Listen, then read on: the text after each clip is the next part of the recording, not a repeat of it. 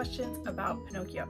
So Pinocchio was Disney's second full-length movie that came out in 1940, and most of my questions, comments, concerns revolved around how Jiminy Cricket should not have been assigned the role of a conscience. I feel like he's very bad at his job. The other thing that I found kind of interesting as I was doing my research was that Disney took a lot of liberties with the original story. I feel like a lot of the things in common are just names are similar, and that it's a story about a boy made out of wood.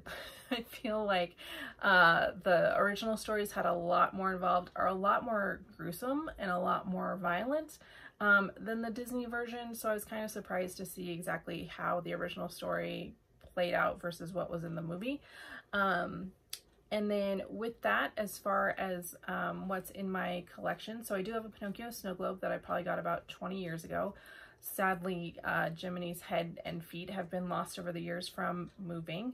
And then I also have a Pinocchio Vinylmation. I have a Figaro stuffed animal. I have, when Disney and Funko were doing their Disney Treasures subscription box a couple years ago, I got the little Jiminy Cricket Funko that came in one of those boxes. One of my favorite pins I have in my collection, they actually made a pin of the badge that the Blue Fairy gives Jiminy at the end of the movie, the official conscience pin, and that one's really cool.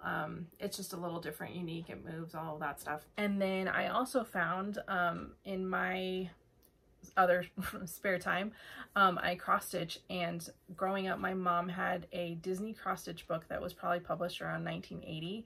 And so when I took up cross stitching, one of the first projects I ever completed was Pinocchio, and I actually found it. I had it tucked away with all my other frame stuff. So it looks like that. But that was, I think, I didn't date it, but I think that probably would have been around 2000 or 2001 before I moved to Arizona. So that was just fun because it was like the first real cross stitch I ever did. And then of course I've done several since then, but the Disney ones are always my favorite. One other memory that I have of Pinocchio in 4th grade for Halloween, I dressed up as the Blue Fairy and I won the costume contest at my school. And the one thing I remember, aside from my mom made my costume for me and I had these like giant wings, and then one of my mom's coworkers had, apparently she had won or been a runner-up or something in a beauty pageant in like the 50s or 60s. And so she let me borrow her tiara that she had won at that pageant. So I really did get to like be like kind of a princess for a day and wear a tiara and red lipstick. As far as memories in the parks, of course, Pinocchio's Daring Journey at Disneyland is always a must-see for me.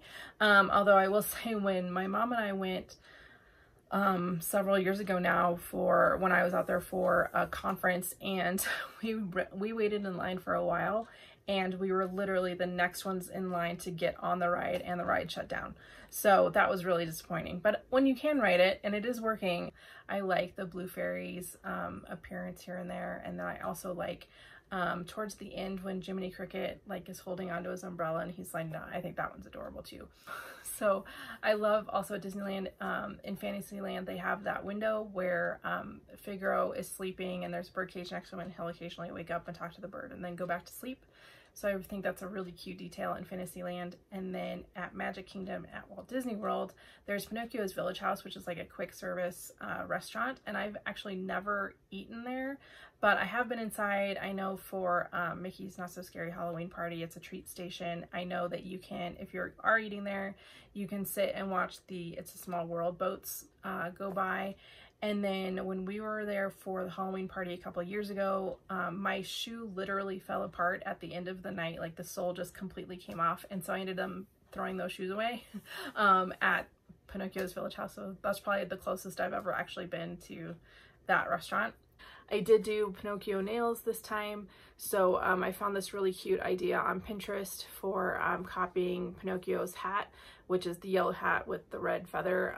And I thought that was really cute. So I tried to duplicate that in my nail art this week. I hope that you will continue reading below. Be sure to read all of the answers to all of my questions and some of my questions that just can't be answered. And then followed, of course, by just fun statements and then links to some other fun stuff that I've found. If you ever need any help with any travel planning, be sure to email me, book it at travelingnorthagency.com. Be sure to subscribe on my YouTube channel. You can find me on Instagram, on Facebook, and on Twitter. Just send me your email address if you're interested in being added to my client list. And with that, keep reading, and I hope you enjoy Pinocchio. As I've been watching all of these movies in very quick succession, I'm making like top 10 lists in my head, and I've realized that the Blue Fairy is my #1 favorite fairy, and Figaro is my #1 favorite Disney cat.